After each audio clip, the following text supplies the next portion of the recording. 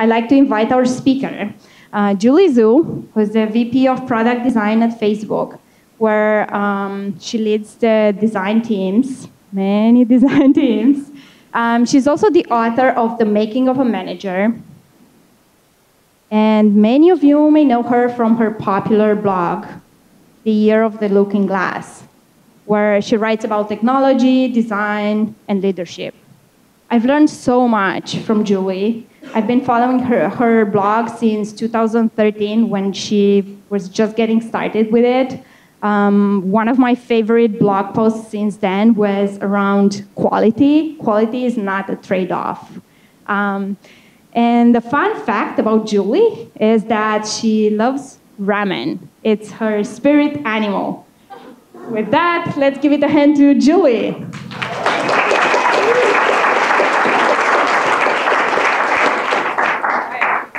Hi, everyone. It is a real pleasure to be here. I'm still not really over the fact that, many of you guys were out there. I'm facing a huge crowd today, and you all came to see me. I'll talk a little bit more about my journey and how I even got to writing and all of that, but really one of the most rewarding parts has been, meeting face-to-face and connecting personally with people who have either found my words over the years or have recently picked up my book or, have maybe heard me speak or talk in another capacity. So it's a beautiful day in San Francisco. It's a wonderful night. I'm so grateful to Julie and Rethink, as well as Zendesk for having us here. And I'm really grateful to all of you for being here as well.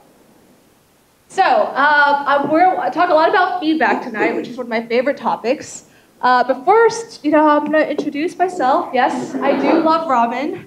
It is my spirit food, and I have actually, taken pilgrimages just for the sake of getting ramen in Japan, LA, and all of the top places. So if you love ramen too, come by me afterwards. We'll geek out about our favorite places. I have two really lovely children. They're 4 years old and 2 years old. I also have another one on the way, which is a boy. And I feel like I can share that now because I'm starting to look in that awkward moment where people are like, have you just gained a few pounds? Or, are you actually pregnant?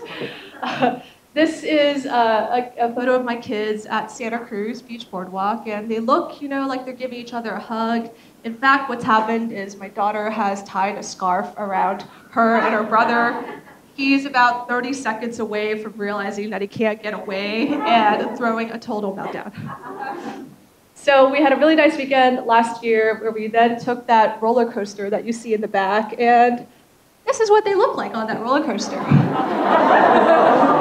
My husband and I had a great time.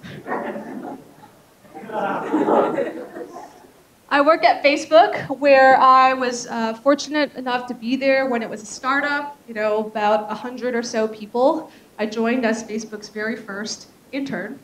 I was an engineering intern. It was a college site. It had 8 million users. I knew it and no one else knew about it because, I'd been using the product in college. And some friends of mine who had been there encouraged me to join because they're like, well, you love to use the product and, we've got big dreams and we're, not just going to be a college site forever. And I didn't actually know what product design was until the first day that I joined. I had interviewed as an engineering intern. Another fun fact is that I got asked 0 coding questions in my interview. And to this day, I believe that I snuck through, They hired me without actually doing a proper assessment. But I showed up on work my first day, and my mentor at the time, her name was Ruchi, and she was Facebook's first female engineer at the time. She was like, well, I am actually going to take a different role. I'm going to be a product manager because our company needs product managers. I don't really know what that means, but you're going to need to find yourself a different mentor. And then she asked me, what kind of code do you like to write? And I told her I was really interested in the front end because I really liked the parts where people were interacting with the things that you were putting on the screen. And she's like, I'm going to sit you down with the designers. And I was like, okay. So she led me over to that small group of designers, and there were about 4 or 5 people there at the time. And that was how I got introduced to the idea that one could be a product designer as a profession.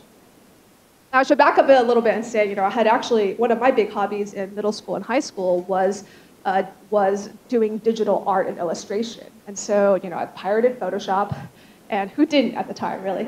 And and learned, how to, draw and illustrate. And then I decided that I needed to, show them off to the world, and that was how I learned, HTML and CSS and JavaScript with the purpose of building websites to showcase my illustrations.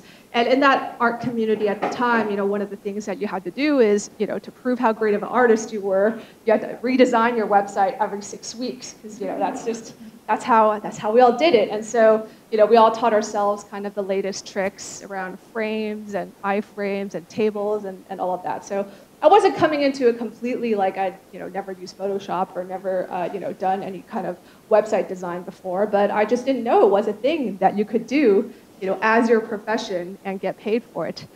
So I was lucky to have learned about product design and been mentored by some wonderful designers who taught me a lot more about the fundamentals of design over these years. And at the time we were small enough that everybody was wearing different hats, so it wasn't at all strange that I started to produce my own design work. And by the way, all of the designers had to be technical in those early days. We were a website, but front-end design, or front-end engineering and design were kind of the same role. And so all the designers were also writing their front-end engineering code for the website. So that was my journey. About 3 years later, our team had grown to about double its size, and my manager said, "Hey, I can't manage so many people anymore. We need another manager. And you seem like you get along with everyone, so how about it?" And I was like, "Sure." And that was how I started to manage designers as well. And I still remember basically not knowing anything about management, but taking it on because, like many things in those periods, you just sort of rolled with it. You did what had to be done, and you played different hats. And how many of you are actually at startups right now? So you kind of know a little bit more of that vibe, right? Where you're sort of helping out wherever is needed. So over the years, it's been, I've had the great privilege of actually having my job feel completely different every single year due to the scale of growth that our company, saw, and as well as the fact that we, were building new things every year. We were entering new markets. We were, encountering new challenges and problems that we'd never tackled before, and that was really exciting, and that afforded me a lot of opportunities to learn and make mistakes, and put out a lot of products that I thought were awesome and some that weren't so awesome. I would say that these are all of the emotions that I feel at work.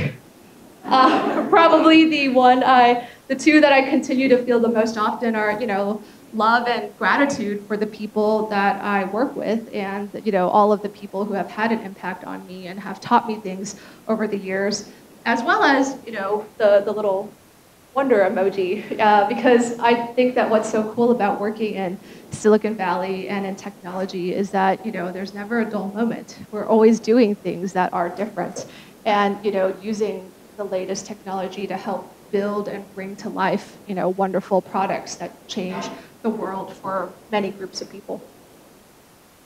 Okay, so about 5 years ago, I started a blog. It's called The Year of the Looking Glass. How many of you maybe have read a thing or two from it? Great. And so the origin story of this blog is, I've been managing at this point for maybe 4 or 5 years.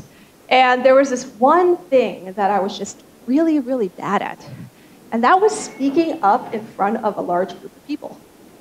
So, one-on-ones, I'm awesome, I'm really engaged. If we were like in a group of 3 or 4, I'm really excited to be there.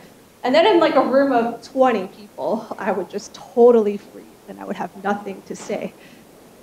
And it's because, I had this kind of fear that if I opened my mouth in front of all of those people and I said something stupid, like, God forbid, how am I going to come across? And, this prevented me from, I think, being as effective as I could. And I got, some feedback from my managers and other people around me being like, hey, you had that other idea that you were telling me about, but then you had, the opportunity to be in that meeting and that review, and like, why didn't you say anything? And so it was something that I knew that I wanted to work on. It was one of those barriers that I really wanted to overcome.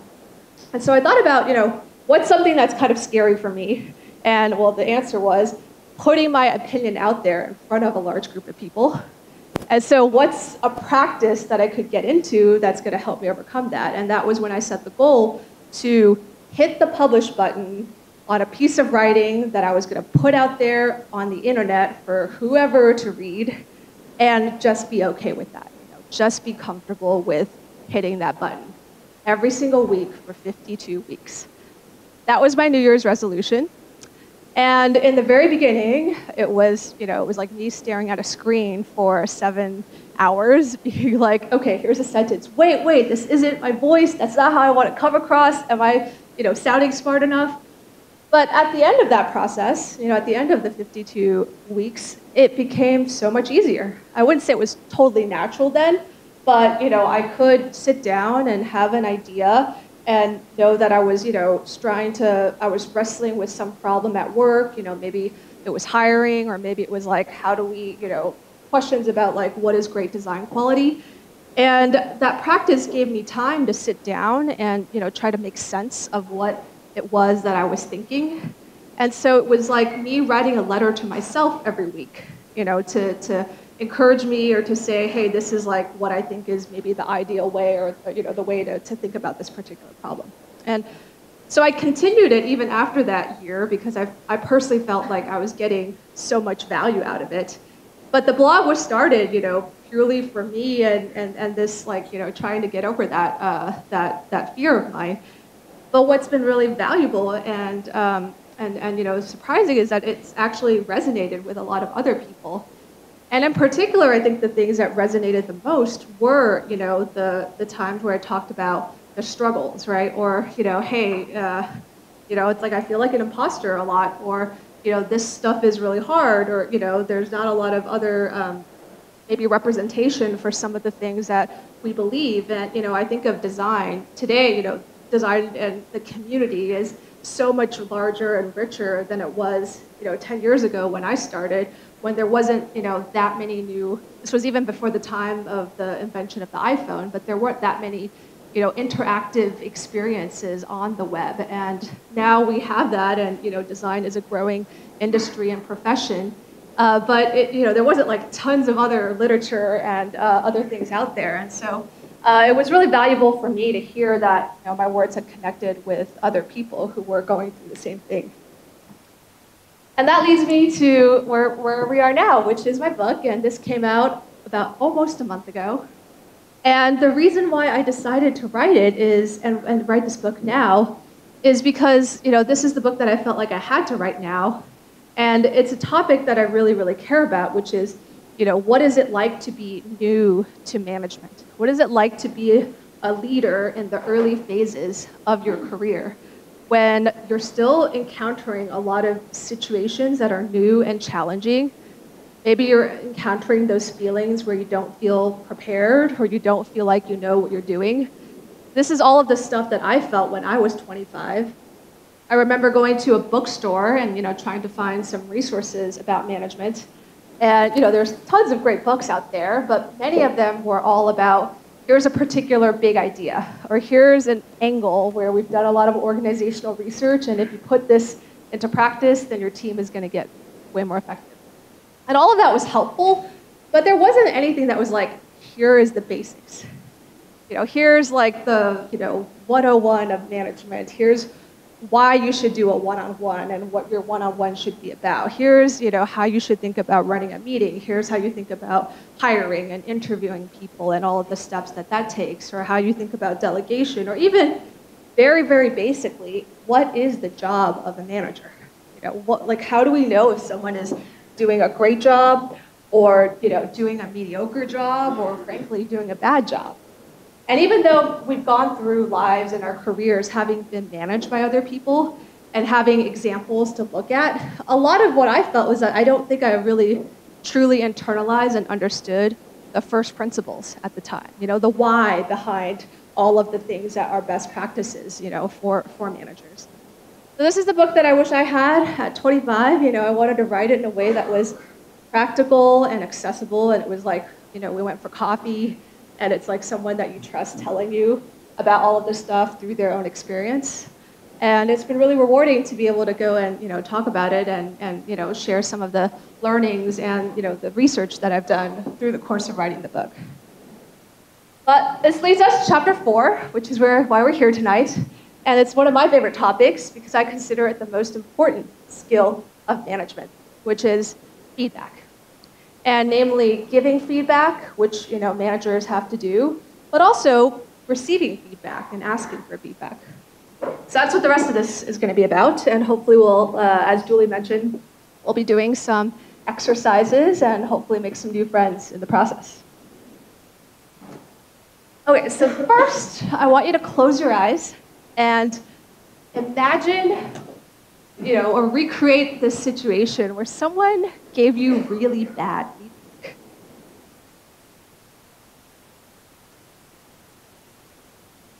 So here's my story. This is, you know, this might have even been before I became a manager, but we had an intern on our design team, and he came with us for a summer, and later he left and he went back to school. But one of the things that he did was that, you know, he was very, very interested and passionate about the products that we were doing. So, you know, he would write, we get a weekly email from him that was like this long critique of, you know, some new feature that we had developed. And, you know, for the most part, you know, they were like extremely detailed. We could tell he was super enthusiastic. But one time, you know, someone was like, oh, hey, you know, we got another email, come over. And we all gathered to look. And, you know, at the top of the email, I remember very distinctly, there's this line, did you mean for this to be so terrible? And, you know, and I think there were, you know, some new members on the team who hadn't known him when he was, you know, with us for the internship, who were just like horribly offended. But those of us who knew him, you know, we kind of sort of understood that it just was his way. You know, he clearly wasn't great at giving feedback, but his heart and his intentions were in the right place, and so we were able to kind of look past the actual words and, you know, sort of wave them off. And the story has a happy ending in that this person ended up joining the team. He went on to become a manager, and he became, ironically, the manager that completely revamped our critique process for all future designers. But, you know, we never let him forget this, even to this day. Now I want you to think about the you know, best feedback that you've ever received in your life or in your career. What would you consider the best feedback? So for me, I had a report once. His name was Robin, and he was someone, you know, I trusted very deeply. He was an amazing, amazing manager, you know, one of the most empathetic and caring people that you could imagine, and, you know, still a good friend of mine to this day.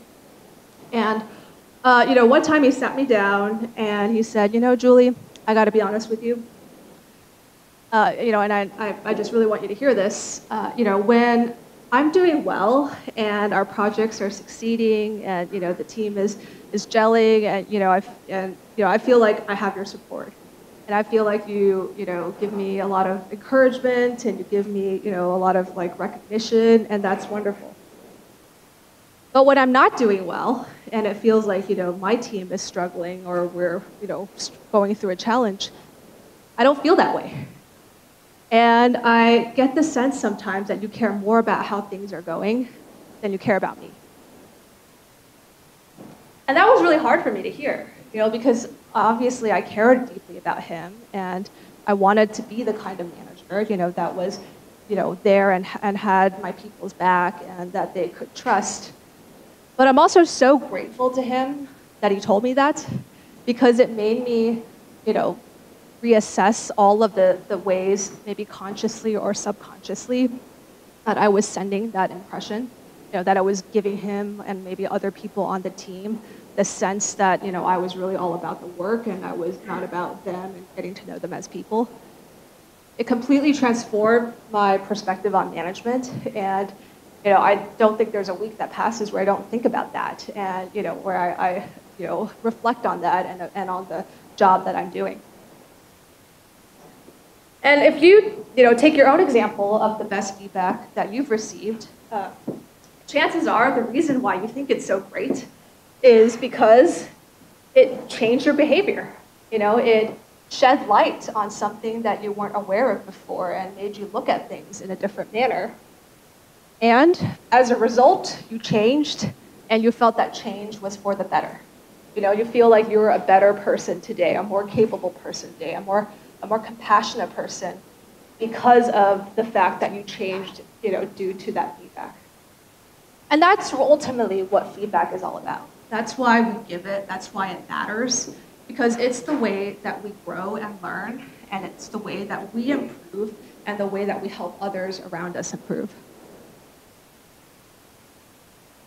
The first thing to think about, though, with great feedback is, or any feedback, is that it is always contextual. It's not about the words. It's not about even, you know, what was said or the manner it was said. It's about also, do you have that foundation of trust with that person? And in my case, you know, with my rapport Robin, he was someone I trusted, and he knew that I trusted him, and we had that. And so he was able to tell me that, and I knew he was saying it out of the goodness of his heart because he really wanted to help me. And so I wasn't offended, and you know, I wasn't like upset at him for saying those things. You know, it's like when you go to a, you know, try on clothing and you put on an ugly green sweater and you're there with your best friend can say, wow, you look awful. And you're like, yeah, okay, you're right, you know, I really do. But if like a stranger was walking past and turns to you and is like, you look awful, you could be like, that is so rude, you know, like who's that person thinking? So, you know, we always have to talk about feedback in the context of the relationship, and the way that you're able to make it, the way that it gets easier and easier to be able to give, you know, honest, truthful, frequent feedback to someone is to be able to invest in that relationship. But it also goes the other way. The more that you feel like you are able to share feedback with someone and ask for their feedback in return, the more it also helps you build that bond of trust between people. So you might be thinking, great, you know, feedback, okay, but like, how do I start giving it? And I find it helpful to just break down feedback into, you know, its various types, and we could talk about each type and, you know, how we would address each one. And the first bucket is not even actually feedback. It's just actually setting clear expectations. And, you know, here's a letter that my daughter wrote to Santa about 2 years ago, and she wanted to make it very clear to Santa that her expectations were she's getting an iPhone, some food, preferably colorful or sweet, but I am not picky, and number 3, no face wiping. So the reason I bring this up is that, you know, before any feedback happens, it's usually, you can save yourself the work of needing to give a lot of feedback if you make it really, really clear what the expectations are up front. And so, for example, if you decide to go to the gym and you decide to get a trainer because you want to improve your workouts, the first thing your trainer says to you isn't, hey, drop on the ground and give me 20 push-ups and let me see, you know, how you're doing. You know, they first sit you down, they try to understand, you know, what are your goals, why did you come to get a trainer, and then they tell you all the stuff that they have learned through years of training other people, which is, you know, like, here's how you might, you know, think about getting your best workout, and here's, you know, how many days you maybe want to, you know, work out versus exercise, and here's, you know, X or Y, you know, clothing that you might need to buy or whatever it is, right? But they prepare you so you're not going into it completely blind. You know, you're taking the best learnings or the, you know, or the things that, you know, are common traps that people fall into, and you hear that ahead of time so that hopefully you don't make those same mistakes, or you go into it, you know, with a better mental preparation. And so before you start any project, before you start sort of any, you know, if you're a manager, you have a new report, it's just usually helpful to sit down with them and really clearly, you know, talk about each other's expectations, or talk about, you know, what does a great job look like versus a mediocre job or a bad job, or just to talk about, you know, here's our North Star and here's what we're aspiring towards. Make sure that you get on the same page. The second kind of feedback, I call it task-specific feedback. You know, it's pretty self-explanatory. If someone does a task, you know, let's say they pick a berry, or they, you know, give a presentation, or like I'm doing, you know, giving a talk right now, or, you know, they show some design work to you. right? This is probably the type of feedback that we're most used to if we do critique. How many of you guys do critique as a regular practice? So, that's what it is. It's basically you're giving task-specific feedback. You're taking a thing that a person has done, and you're giving them feedback about that. And usually, this is the easiest place to start because it's the least personal. Now, I know that, many of us still might take the critique feedback we get personally, but really you're trying to make a comment about the work or about, something that happened. You're not making a judgment about the person, right? And so that's why it is often an easier place to start and to be able to give feedback because it's much more about the thing at hand. The other thing to keep in mind about task-specific feedback, and actually, with the room of designers, I think, it sort of feels like you guys will probably all know this, because designers tend to be a lot better, is that, feedback doesn't all have to be negative. It doesn't have to be all like, I only should give feedback if I'm pointing out the problems. Sometimes the most useful feedback is, reinforcement of what's going well or what's positive. And usually the more precise it is, the more helpful it is.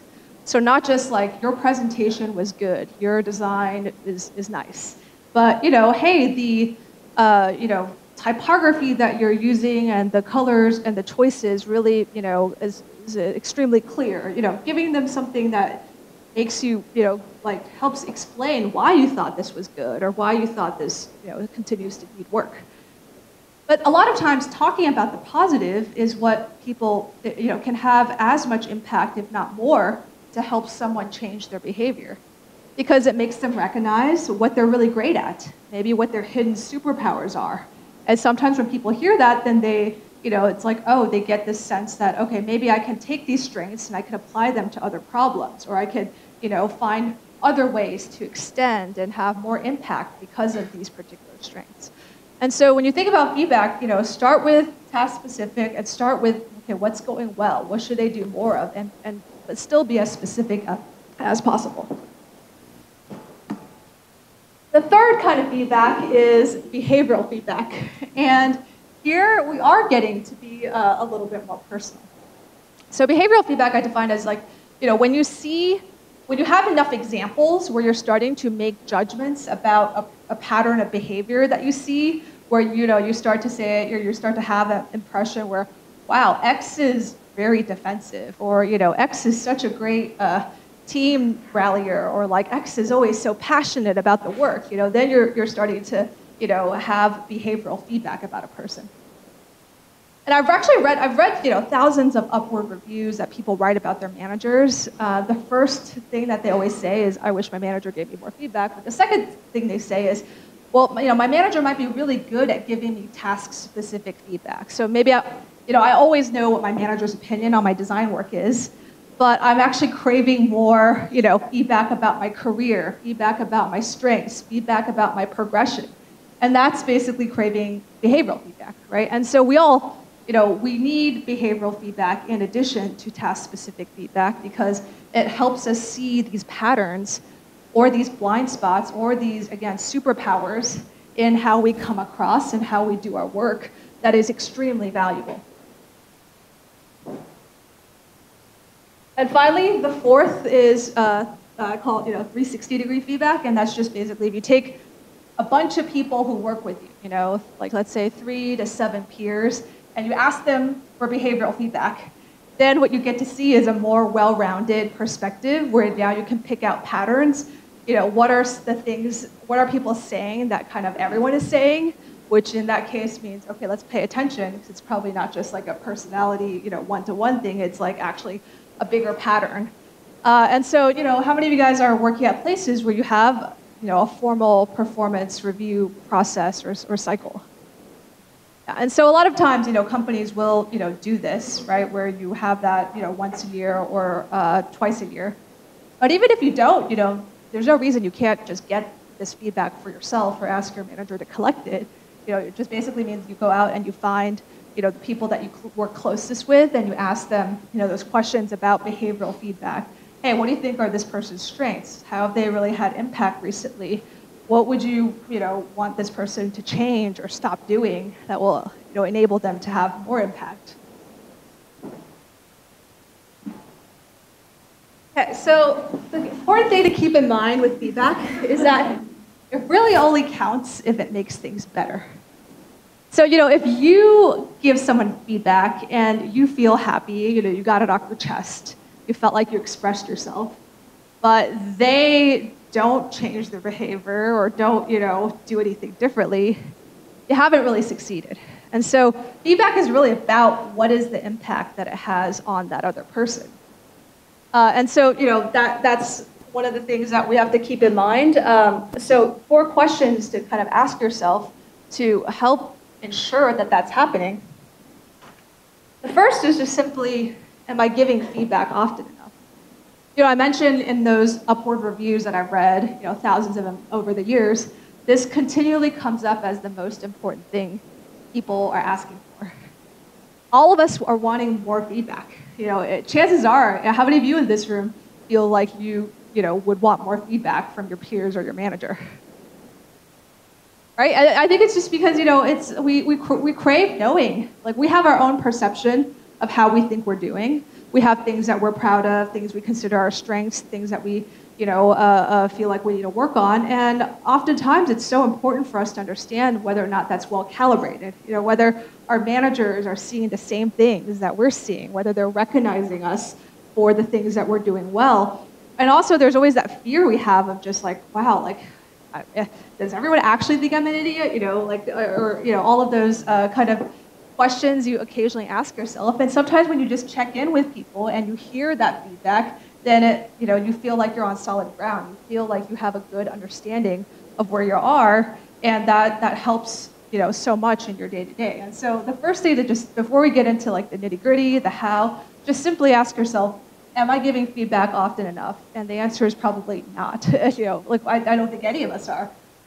And one rule of thumb, and I think about this a lot as a manager, is if I see a report in action throughout the day, I saw a piece of their design work, or I saw them participate in a meeting, I saw them give a presentation, I try and challenge myself, is there something I can tell them, a small nugget that would be useful for them to hear?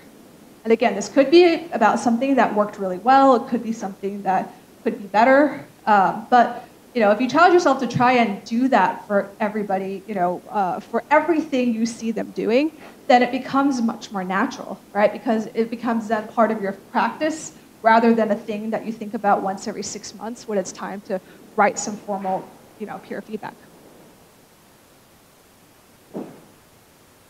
The second thing to ask yourself is my feedback being heard? Now, one time I had a report who was underperforming. And she was clearly unmotivated and not terribly excited about what she was doing.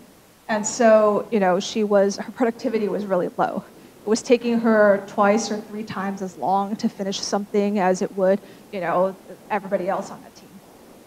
So I knew I had to give her that feedback and have a conversation with her. And I remember being really, really nervous. I was like practicing the conversation in front of the mirror. I was like writing all of my points, I like scripted it out. I memorized it. I practiced it with a friend. And so the moment came and I sat her down and then I just, said everything that was on my script. And then I was like, okay, cool. And afterwards I patted myself on the back. I'd done that hard job. And the next day, a colleague pulls me aside and she's like, hey, Julie, can I talk to you? I was like, yeah. She's like, okay, I just talked to your report, and why did you tell her that she couldn't browse internet sites while she's doing her job, or she couldn't go out and have lunch? I was like, what? Like, that's not what I said. I was talking about I was trying to point out the fact that it was her low productivity, and yes, I may have used some examples like, wow, maybe you're not motivated because, you're taking these long lunches and, you're like, shopping while you're, doing stuff at work. But that wasn't the point, of what I was trying to say. Doesn't matter. That's what she heard. And so I clearly had failed, and it might have been because I was so nervous and because I was sort of, rambling or whatever it is. But she got a very different message than what I intended. And if you've ever played a game of telephone, I mean, we all know, it's very common for us to misunderstand each other, right? So when we think we might have said something, maybe someone else heard, a very different message, and maybe it's because of our body language or it's because of something else that conveyed that message. We can't blame them. We have to look at and figure out how we can, improve the way that we're giving that feedback. So a few things I've learned over the years that help. The first is just to check in at the end of a conversation. So, it's like, okay, we've had our talk. Great. Now, before we close, what are you and I taking away from this conversation? Just check in, right? Ask. It's also sometimes helpful to follow up on, what was discussed in person via email. That's why it's a good best practice, after your meeting, sometimes someone will take notes and send out the notes because now there's a written documentation and record of what was said. And usually with email or with writing, you could spend a little bit more time refining and being more succinct, so it's like the actual message. So it's like usually good practice. If you're going to have a hard conversation with someone, don't just say it and walk away. Maybe follow up afterwards and put that into writing, right? Our other ways to do that is just to sometimes ensure that maybe you have a message for this person. You're not sure you delivered it properly, or maybe the other person doesn't really, maybe they don't trust you. Maybe you guys aren't really great friends, and so they're going to be skeptical about whatever it is you tell them. Is there someone else on the team who has the same feedback? Could you maybe get 2 or 3 people to say that same message to that person so that it sticks and that it's heard? The third question is, does my feedback lead to positive action? So I'll give you another example. I had a report once, let's call him George, and George had a thing where his presentations were really, really unclear. He would ramble, and it would be really hard to understand the main point he was making. And so one time, I sat him down and I shared with him, I was like, George, you just gave a presentation, but it was really hard for the audience to follow along because, you rambled and it wasn't clear enough. So, let's work on the clarity of your presentation. It was like, great, thank you, so helpful. And I was like, great.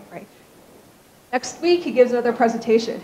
Same thing happens, still really hard to follow, not sure exactly what he's recommending, And so afterwards, I'm like, George, hey, it's still happening, still kind of unclear. He was like, what? I spent a long time. Did you notice that I, put Roman numerals in front of each of the sections, and I tightened up the organization of the slides? And so my takeaway is, he heard my feedback, but he didn't know how to make it actionable. He didn't know how to change his behavior such that it would resolve that problem or address the thing, right? And of course, he's extremely well-intentioned about it, but the problem was I wasn't being specific or clear enough in my feedback. I told him, that his presentation was confusing, but his interpretation of confusing and mine are different. And so, the more specific that I could be, why exactly was it confusing? It was confusing because you made 7 points, and you said, you gave 7 recommendations, and we weren't really sure which one it is that you think is the best. That would have, I think, been a lot more tangible, a lot more concrete about what he could do next time to make his presentation clear. Sometimes you can also just offer the suggestion, hey, next time consider just showing 3 options instead of 7. It's hard for people to keep track of all 7. Or, to end with a slide that clearly shows which is the recommendation that you think we should go through. And I could have given him more of those tangible suggestions as well in order to get to that positive outcome. Finally, the last thing to keep in mind, the question to ask yourself is, are you asking for feedback enough? Because let's say you are amazing at giving other people feedback, but if it feels like you're never, asking for feedback, then it's kind of, you're in this kind of weird situation, because the point of feedback is that you're supposed to help other people, and if you believe in it enough to constantly do that for others, why don't you do that for yourself? And actually, one of my reports called me out for this one time when she was like, hey, I noticed that you have all these great suggestions for me and the team, how come you never ask us for feedback? I was like, oh my god, it's a really good point, right? And if you ask for feedback, a lot of times that's one of the easiest ways to create that trust with someone. If someone understands that you're working with, you'd say you're working with a PM, an engineering partner, you want to build that trust. make sure that you ask them, hey, I want to understand what your goals are. And over time, hey, I want to understand what you think I could be doing to be a better partner for you, or what I could be doing for this project that we're working on to be more successful. That's a very low ego thing to say. And it's something that, if you genuinely say it with the intent of following through and wanting to improve, that earns you a lot of goodwill and credibility. Okay, so now let's talk about delivering critical or difficult feedback. So I think this deserves its own attention because, there are times where, hey, maybe you don't have that perfect relationship with someone else, but they're doing that thing that is really, really annoying. Or, you're a manager and, you have disappointing news to give and, there's no way to sugarcoat that. You had to pick someone to lead this project and 5 people raised their hand and you're going to have to tell 4 of them that they weren't selected. Or you have someone who just isn't performing well, or they're not going to get the promotion that they wanted, or you think that they're not a good fit for the team. That happens, and that's something that we need to think about, and we need to actually still deliver. The first thing to keep in mind is that you have to remind yourself why this matters. Why are you putting yourself at risk, telling someone something that they don't want to hear? And it's because you respect that person, and you want to have them, get this perspective, change their behavior, get to that point where they feel like they're better off because of it. Oftentimes, if we don't want to give feedback because we don't want to feel bad, we don't want to, come across as the bad guy, we're doing it to protect ourselves. We're not doing it for the other person. I know most of us would rather that people tell us things straight. And, if they're having a problem with us, we'd rather hear exactly what that is. And I know, whenever I poll the audience, everyone's like, unanimously, yes, I don't want people to lie to me. But yet, we often shy away because we think they don't want to hear it, when in fact, we just don't want to put ourselves out there because it's hard to do.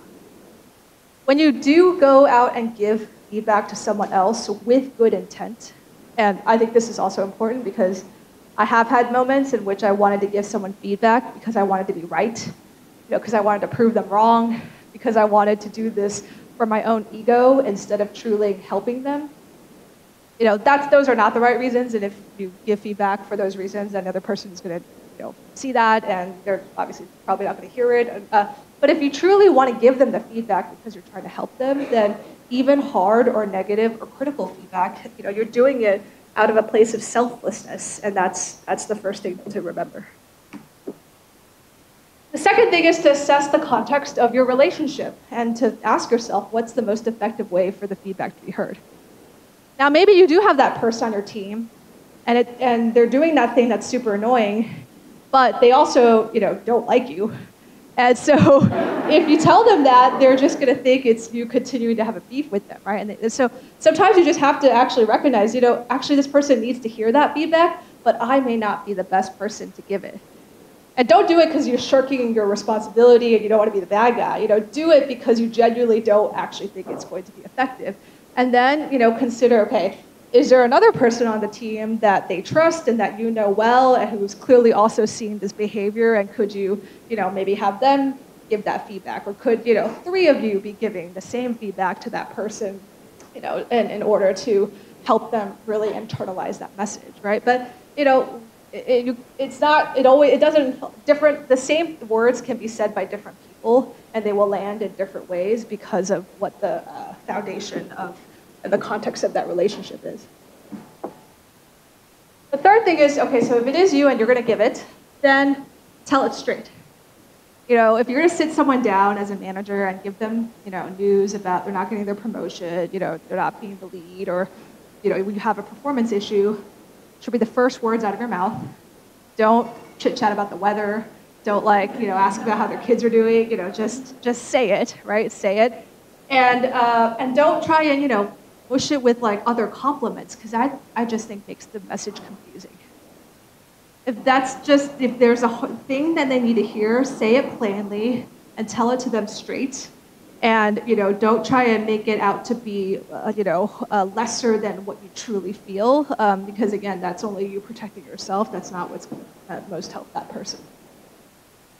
But you also recognize that like this is your truth, right? Again, it's your truth. No one can take that away from you, but your truth may not be their truth. And so, you have to share kind of, here's what I feel, here's why I feel that way, and here's how I want to work together with you, to address that concern. Because you have to acknowledge that, again, if you truly want to help them, you have a role to play in it as well, right? It's not, feedback isn't just judgment. It's not you, say, you are a C minus. It's you sort of saying, hey, I see this issue, and this is how I feel, and I want to be there to help you, or also maybe recognize that I'm off base.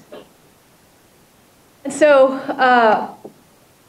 the fourth thing is just to remain curious about the other person's perspective.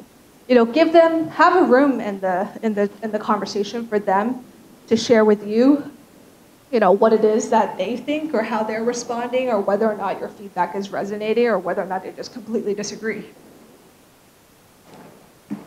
If you want a template, this is the one that I like because it really puts it into all of those four pieces together.